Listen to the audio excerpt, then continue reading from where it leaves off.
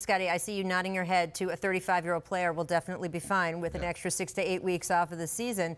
I'm curious, though, with Iguodala saying, hey, I don't want to lose any money over this, what your thoughts are on that. Because there's times in Iguodala's career, he has kind of stepped away. I think he took $4 million less when he ended up going to the Warriors, all of that stuff. But he said this time, he's like, if I take less money now, if I take a more substantial buyout so I can just go to another team now, he's like, I'm never seeing that money again. What do you make of a player saying that? Well, I think he's telling the true fact. I think he realized that he's at a stage of his career that he's probably not going to get this kind of money ever again. So he's not willing to walk away from it. And I think ultimately he was hoping that Memphis got what they wanted out of this trade and was going to buy him out.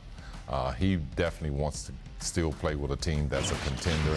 But I think right now for him, the best thing that could happen for him is that he just continued to rest his body, and hopefully they work out a trade that's good for him, suitable for him down the road. And if the Lakers or Clippers, teams that are at the top of his list, wanted to trade for him, then they keep his bird rights. So if Iguodala decides, I want to play another season, they've got his bird rights. They can pay him more without, within the cap.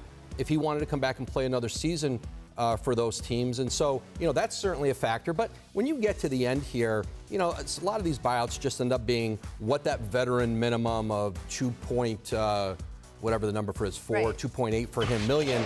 You give up that money and then you get part of that back when you sign with a team. And it doesn't end up being a great deal of money for a guy who's made a lot of money in his career, certainly. Yeah.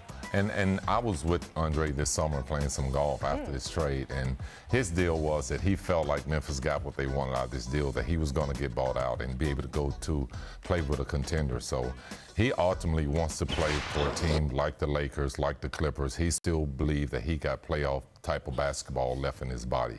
He's not really thinking about going with a team that is trying to compete for a playoff spot because he don't feel like his body can carry through those 82 games of hard work. Yeah, that's really interesting. And look, he's still one of the better perimeter defenders in the game. If you look at the Warriors' march through the playoffs, he had the highest percentage time defending guys like James Harden. Everyone they met in all of these rounds, he was the one that they put on those guys. I know a lot of teams would like to pick him up when he becomes more available. Scottie, is there anything about the end of your career, how you managed those contracts, how you managed how much you played, that you wish you had done differently?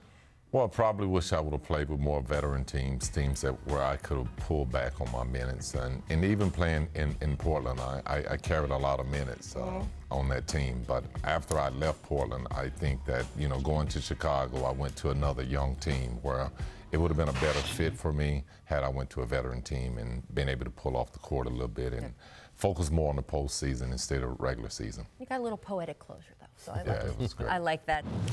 Thanks for watching ESPN on YouTube. For highlights and analysis, check out the ESPN app. And for live streaming and premium content, check out ESPN Plus.